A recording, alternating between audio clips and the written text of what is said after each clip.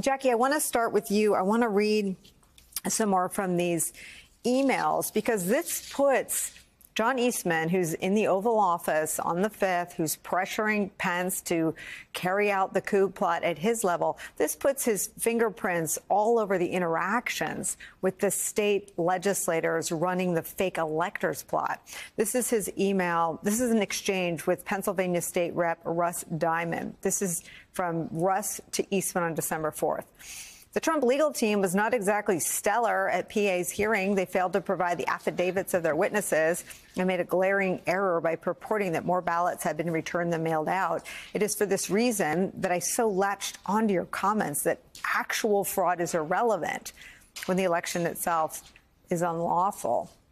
To that, Eastman writes Pennsylvania State Rep Russ Diamond giving feedback to a resolution he was pushing that he'd actually drafted to nullify Pennsylvania's election result. It says this is Eastman writing. Having done the math, you'd be left with a significant Trump lead that would bolster the argument for the legislature adopting a slate of Trump electors, perfectly within your authority to do anyway, but now bolstered by the untainted popular vote. That would help provide some cover.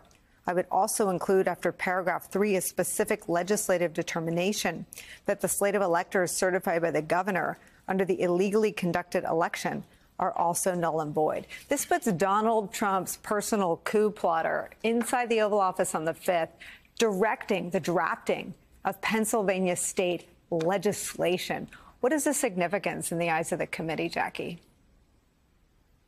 Yeah, it turns out, Nicolle, that there were multiple blueprints for a coup, potentially, at least as John Eastman was trying to, in this case, again, another spaghetti on the Constitution, attempt to somehow execute the president's wishes and overturn the results of the election. And this also comes, as Kyle Cheney noted in his reporting, as John Eastman was starting to file other legal filings for Trump at the Supreme Court. And before he started advocating for the plan for Mike Pence to unilaterally halt the objection to the Electoral College certification.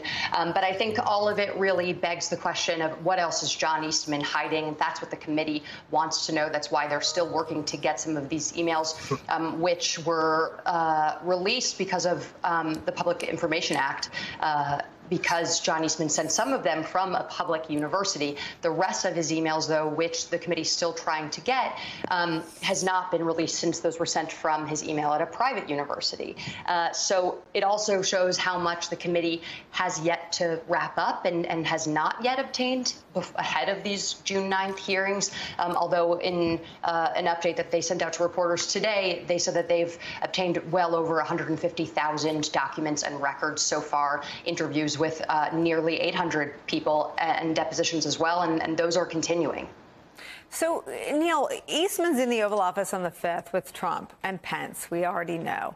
Eastman is, according to these emails, corresponding directly with state legislators, directing them on what to codify into state law, adding language to paragraph 3 of a specific legislative determination that the slate of electors. I mean, what is Eastman's criminal exposure? It's there, as well as Trump and others who are, looks like involved with Eastman. So, I clerked with John Eastman on the Supreme Court. He clerked for Clarence Thomas when I clerked for Justice Stephen Breyer. And I always thought he was a little kooky, but never cooey. But that's what he was doing here. I mean, under the cover of math, he's trying to throw out votes. And his theory is, well, 4% of absentee ballots are generally thrown out. Here, there was only a smaller fraction thrown out of 0.4%. So let's just throw out an additional 3.6% of the ballots. What? I mean, first, I'm not even sure how many of those 4% of ballots were cast by Mark Meadows.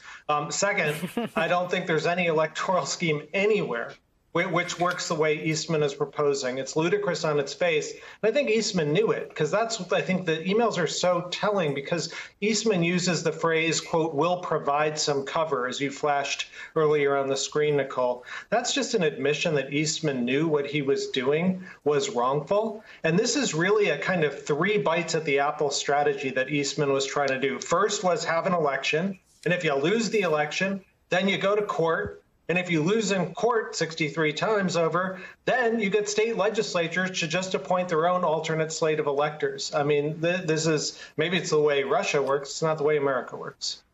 But it's the way that John Eastman and Donald Trump tried to work. And I just want to read to you something that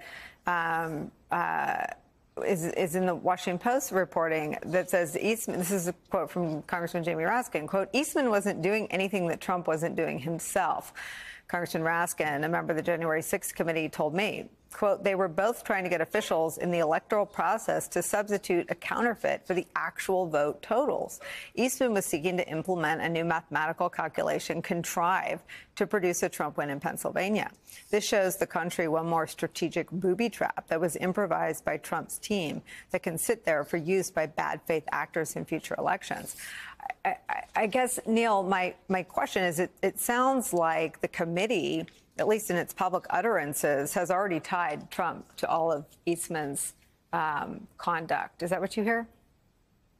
That's the way I read it. And I would say it's not just the committee, but also Judge David Carter in California reviewing the committee's submission. He first called Eastman's effort a, quote, coup in search of a legal theory. And then it tied all of that to Donald Trump. And I mean, these emails show that John Eastman actually did have plenty of theories. He just couldn't find one that any reasonable court or any reasonable legislator would go along with.